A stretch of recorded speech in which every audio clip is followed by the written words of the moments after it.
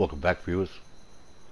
It's the Rangatang, and it's got us a new video here. Well, just 5 easy tips and tricks that you might not know. Most people probably know them, but yeah. So we'll start that off, and without further ado, let's get into it.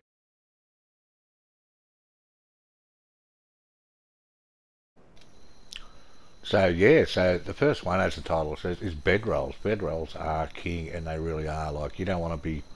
Yeah, normally if you get into a dangerous situation, you'll look and you'll think, oh shit, I'm going to die here for sure. So you put down a bedroll. The amount of times that I've died thinking everything was good, it's all groovy. We got this, and then oh bullshit, and you're running through the jungle with shit chasing you and that, and like naked, like yeah, it's no fun at all. So bedrolls, put them down. I wouldn't suggest picking them back up, because you forget to put the next one down. So leave them, just put them everywhere. They'll slowly, I think they pick themselves up when you place a new one. But yeah, I wouldn't bother picking them up. They're cheap to make. You can make fancy ones out of hide, or you can make those scratchy, itchy grass sort of ones like that. Sort of itchy blanket that you always got at your nan's house. But yeah, and just ahead of time too, I'd like to apologise if the audio is a little bit off this time around, because it's hard to have the same enthusiasm when you're recording over for the second time. I usually do my commentary live because it's more spontaneous and that, but I sort of recorded this and then found out that I had my mute button on. So, hey, how good am I going? But anyway, first things, get yourself a stack of bed rolls. Get 10, get 20, bucket, carry 50, if you got the carry weight, of course.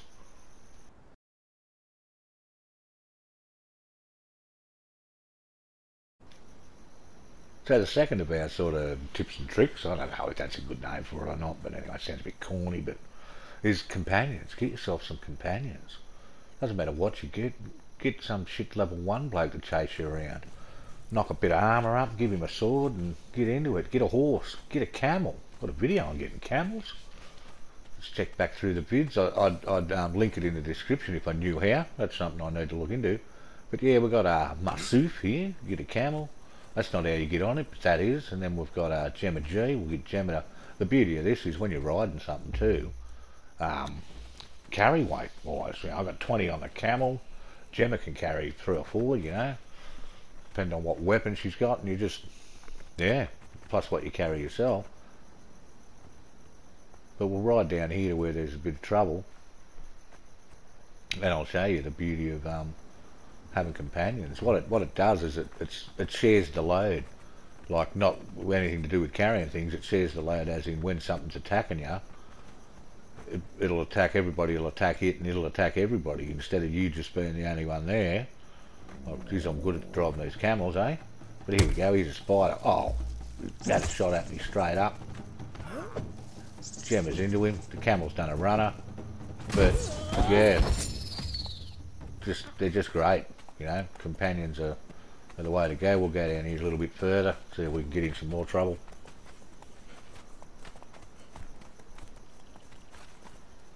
So early in the piece, one of the later tips too is about, well, I won't go into it, but you'll see, and that'll sort of make even more important to get companions early. Your heart will be eaten. She's a pretty good rated companion, she's a cannibal brute and that. She's up to level 18 or something. Yours won't be this good when you first start off, but doesn't matter if you burn through a few. They're dime a dozen. There's plenty of people out there you can tame. And as you, I don't know if tame's a good word, but make your companion. And yeah, like here, the crocodilo, for instance, he's got 3 targets instead of 1. He'd probably go straight for me now I've said that. Of course he did. But once again, even if you run and a camel runs, hopefully you can run faster than a camel.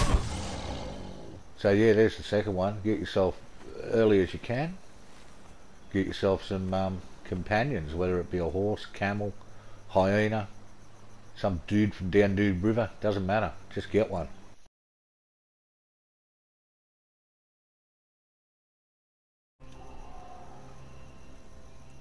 So here we are again with, I think this is the third of our videos in the series, and this is all about journey steps. Journey steps are those things that turn up on the top right of your screen there.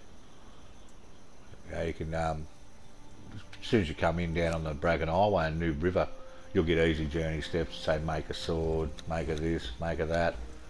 To get to your journey steps, you just go along the top tab with your R2 once you press the D-pad.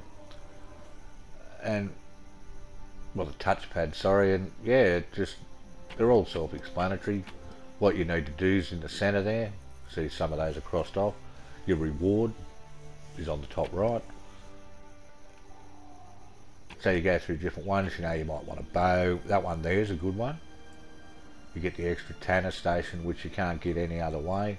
It's a little bit larger than the others, and I think it goes a little bit faster. It's not a bad one. So yeah, you can work on that. And the other thing is you can just work on these for just something to do. You know, just to keep you busy, like the Alchemist one. You don't really need to do that. You can make those in a casting bench, but you know, it depends on what you're looking for. You might be looking for different things than me, you know, like that there is an absolute game changer. That's what I mentioned about getting a companion. If you do those steps there, so make a Whirl of Pain, Tame a Thrall, do this, do that, that will get you, then make that available to you.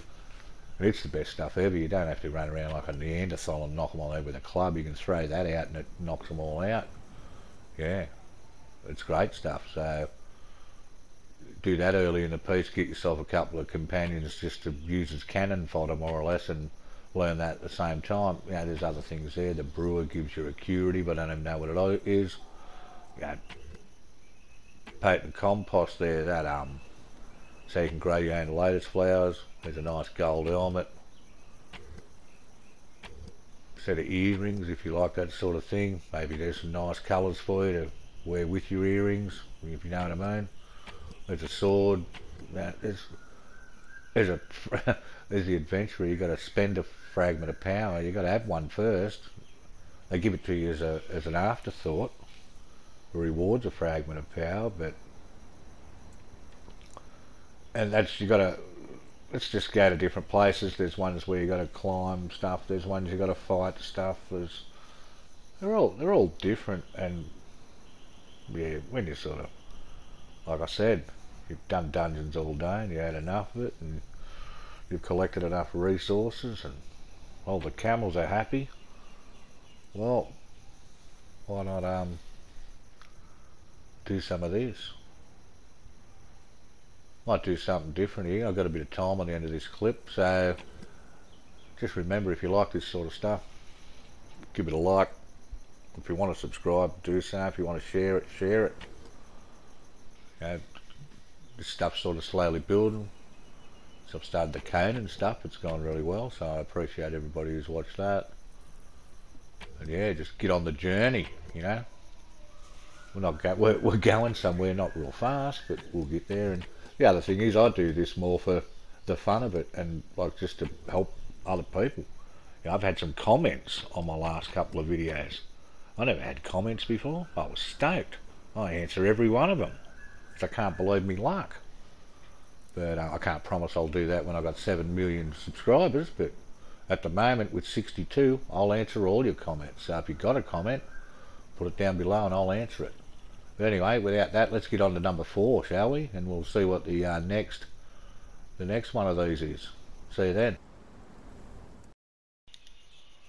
So here we are, back again, viewers, and here we are down on the savannah, as you can see. Now this is the sort of place that doesn't look that dangerous, but shit, you could trip over your own sandal and go face down and drown in that water. So first thing I suggest is we use our number 1 tip, which is put down a bedroll. So we'll get onto that. This is all about what tools you use in what situations. Well, look at that, we haven't even got our bedroll down, and we've been bowled over by a rhinoceros, eh? See what I mean? Well, anything could happen. If you were level 8, you're dead. But yeah, so, you know, you start off down on the river there, and you've got stone tools, and you go metal tools, and you go iron, and you go steel, and you go hardened steel, and you go, you know, what they call it, star metal. I always call it blue fire steel, I don't know why. Star metal, and then there used to be black blood and all that, but they're not really a thing anymore. Obsidian stuff's pretty good, not really any better than the star metal, and making obsidian stuff, well, it's just a pain in the arse. You got to go to the volcano and fight 1,000 lizard blokes and learn a recipe, and you got to, yeah, I think you've got to go up there to smelt your obsidian, I think. I'm not quite sure, but anyway, that's another thing. I'll look into it. But here we are, we're knocking over a couple of rhinos, and it depends, you know, you target sort of what you want. You know, do I want skin? Do I want meat? Do I want hide? Do I want bones? You know, so we'll whack them with a pick and see what happens. You know, yeah, got a bit of everything. Got some bones there we can use in our cooking or our sorcery. We're getting hide, getting a bit of meat. So we're getting a bit of everything. The pickaxe is a fantastic tool. Once you get to a star metal pickaxe, you're pretty much home and hosed. You know, you've made it. It's all easy after that. So we've got some meat. So let's we'll try out a bit of a tree here in a minute. When you're ready, mate, in your own time. Oh, I see the baby rhinos over there. If you kill babies, you're an animal. That's terrible. Baby killer. Like, yeah, leave them alone. But here we go. There's going to be some action here in a minute. Oh, here we go. Look at that. You hit it with a pickaxe. You get a little bit of everything. We've got wood, bark, resin, branches. You name it, we got it. Then if we change to the axe, we get wooden branches. So that's an obsidian axe there. And as you see, it didn't like set the world on fire. What are we? We're going to go with the pickaxe again. Yeah. Pickaxes are great if you just want to run around the map like a madman and just whack everything you see. You'll come home with that much stuff. Let's use a pick. Bark and resin. So there you go. If you're looking at like drying stuff out with bark and making brick hardener with resin, or drying out wood and using resin to make insulated wood, use your pick. Bark and resin, look at that. It all works out, yeah. It doesn't take long to learn your different tools. Just experiment, try it. And like I said, you might be targeting a specific sort of like material, or you may not be. And the good thing with these pickaxes, look, you can whack rocks, you can whack metal, you can whack whatever you want with them. Another thing is, we'll get the sickle on now. If I go up to this plant fibre and start banging at it with the square button, nothing really happens. Look at that, 2, 4, 6 sort of thing. Whereas if I hit it with this, oh shit, look at that, we're getting seeds, plant fibre, bees, bugs, you name it, we're getting it. Now this used to be a thing, but it's not anymore. If you wanted insects for your fish traps, what you used to do was get in there with your pickaxe and whack those bushes, and all you'd get is like the insects, but yeah, not anymore. I sort of patched that. I think it was in the last update. They seem to patch a few things every now and again, and no one ever mentions it. It just slips through to the keeper, and you've got to find it out for yourself. Just little things like the merchants that used to be up at McMoses's Spire, you know, where you could buy black blood tools. They're not there anymore. Nobody knows where they're gone. There's a few rumours they turned up somewhere else, but they didn't. And nothing was ever written about it. Anyway, I've waffled on enough this time around, so we'll get on with our last one, shall we?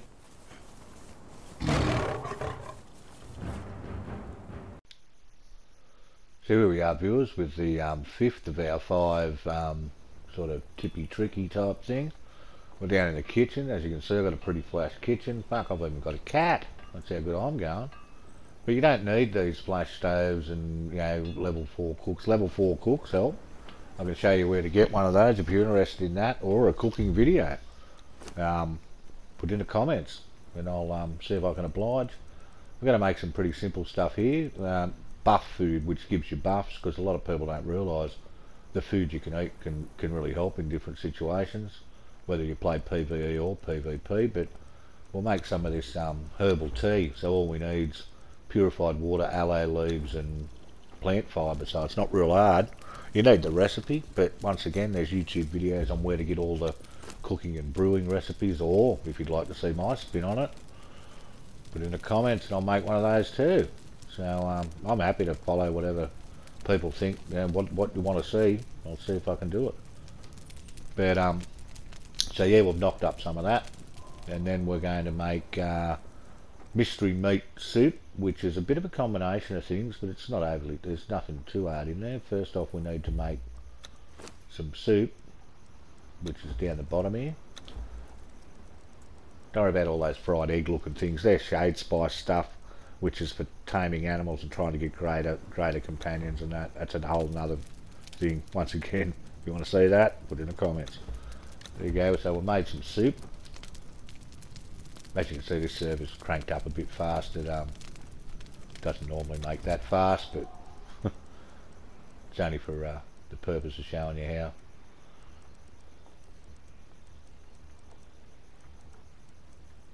So next we need to make some bone broth, and that is soup and bones, which we've got.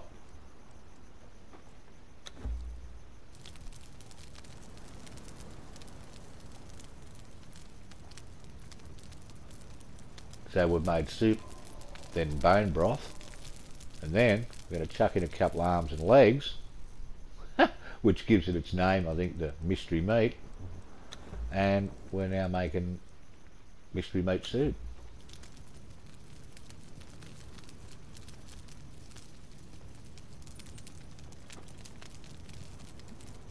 And there you have it. And then you're probably thinking, oh Jesus, Ranga, what did you make us sit through all that bullshit for? Well, I'll show you why.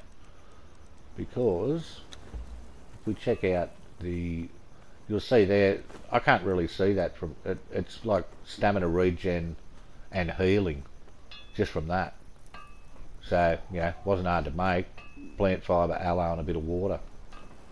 And then I think the soup, when we get onto that, oh yeah, sorry, yeah, healing and stamina regen. Are we going to the soup? See, when I was doing this commentary live, I must have waffled on about the herbal tea a fair bit.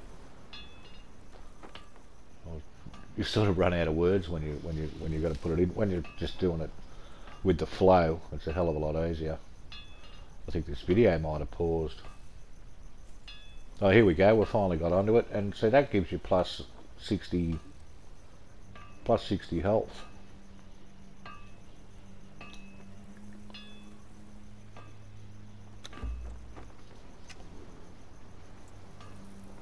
So we go over here, we'll look in the fridge at some of the stuff we've prepared earlier.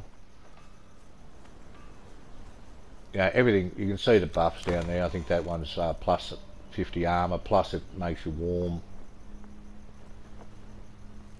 So, you know, if you're in the snow and you're cold, lasting feast gives you extra 45 carry capacity, which really comes in handy if you're a low level. So I think, what's that say? Strength weapon damage. And that's just salted meat, exotic feast, you know. Strength weapon damage. Yeah. So as you can see, there's some things you can cook. These fish, they're the fish off the, if you saw the Sunken City episode where I went down and got the scales and you make the improved fish traps. And then you come back, and those fish you can just cook on the side of the road. You just throw a couple of traps in the water, put bugs in them, and cook them on the side of the road, and yeah, you're getting like, that one gives you plus charisma, which makes your dingling grow, if you know what I mean. There, you know, agility weapon stuff. What else we got? There you go, look at that one. That's a good one. Plus 60 health. So you eat one of those, and yeah. It's a lot easier to cook than the mystery meat soup, which is 3 different steps. If you go to that dungeon, you'll need to be a different sort of medium level, and you'll need a breathing mask. But if you go there and you get these, you can just knock them up anywhere, wherever you are. Throw a campfire down, get yourself plus 60 health. So yeah, that's why the cooking's like a lot of people don't bother with it. Spiced food, you learn a lot of spiced recipes, and they're very important for if you go into the cold climate, you eat spiced food, it'll stop you freezing to death. Also in here we've got another thing which is another whole story again. Once again, we can do a video if you like, on ambrosia. Now that's made at the, I think it's the Mitra religious shrine. Once again, you get good buffs off that too.